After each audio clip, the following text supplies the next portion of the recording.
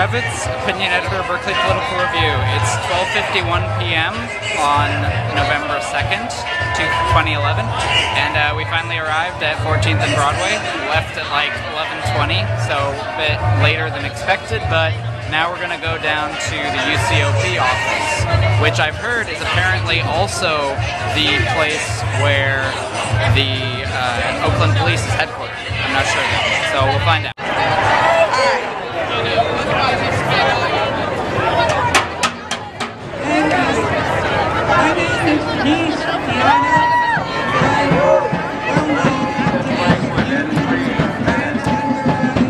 So this is the picket in front of Citibank. Flashlight. Go inside.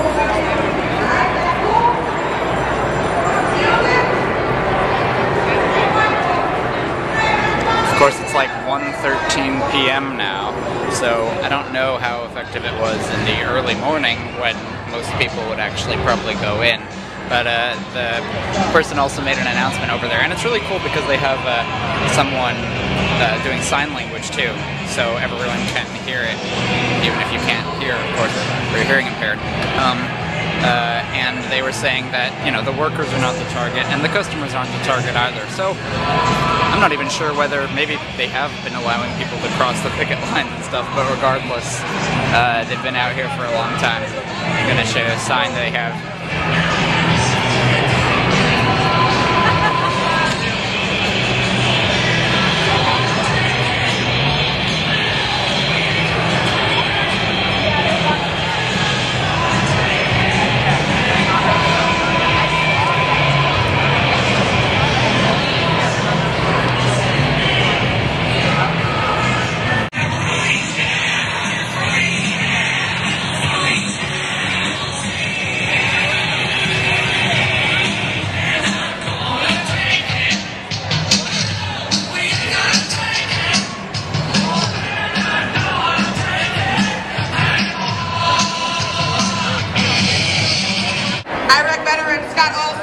So if y'all can come back, he sent a message to us. But I want to make sure folks hear this. But are you ready to announce? Hi guys, as you know, Scott's still in the hospital, otherwise I'm sure he'd be here today. But I asked him if he wanted to say anything to you guys. He had something very succinct and very, very awesome. First of all, what kind of pie? I see the success there. Keep it up. Non-violence in the face of police brutality. Alright, will you let him know our prayers are with him? And we're standing out here with him. Alright. Alright, now I want to really quickly, we got a report back from the ACE group that just did some bank closures. So here's Comrade Baruka with some information about them. Actually, I think the march arriving right now, there's thousands of people arriving down Broadway right now.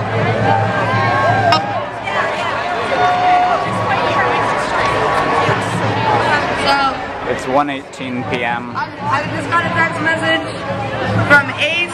They set up a living room in the Chase Bank. People facing foreclosure moved in the Chase Bank. So once again, that march that left at 12 p.m. set up a living room at Chase Bank and people facing foreclosure moved in. And then they went to Bank of America and they shut that down. If someone from ACE is here, if that's the march that just arrived, we have no idea. And they want to make a bigger report back. And once again,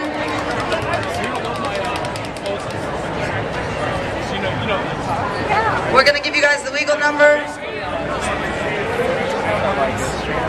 So if you get arrested or have any problems, you call 415-285-1011.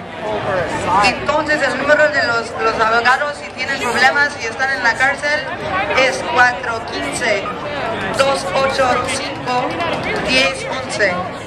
So we shut down so many banks today. This thing is real. We're winning. This is just the beginning. It's just a warning shot. Long live the Oakland Commune.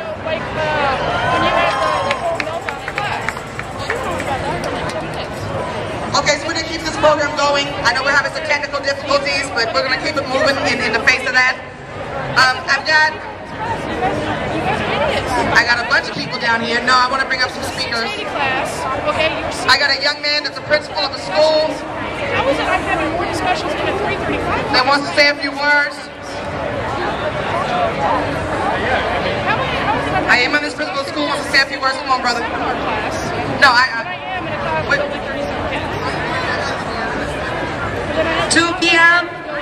The anti-capitalist march is going to leave from Telegraph and Broadway at 2 p.m.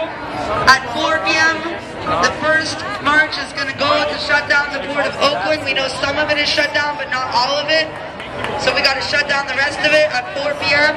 At 5 p.m., there's the second march that's going to go shut down the port of Oakland. And those two marches at 4 p.m. and 5 p.m. are leaving from here, from 14th and Broadway.